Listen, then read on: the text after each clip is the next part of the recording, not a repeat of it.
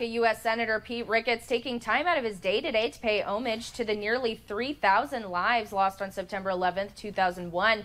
Senator Ricketts made the comments on a conference call with Nebraska media, saying in part, quote, "The Americans we lost on 9/11 were mothers and fathers, wives and husbands, daughters and sons. Many heroes who risked their lives to save others. Each year on Patriots Day, we recommit as a nation to honoring their memories," end quote. Senator Ricketts adds that this anniversary is also a sobering reminder of the dangers Americans continue to face at home and around the world.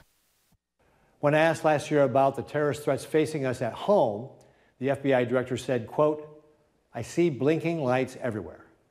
The Biden-Harris administration's open borders policy and appeasement-first approach to foreign policy has left us less safe.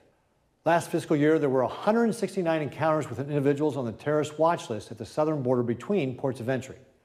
Under President Trump, that annual number was repeatedly in the single digits.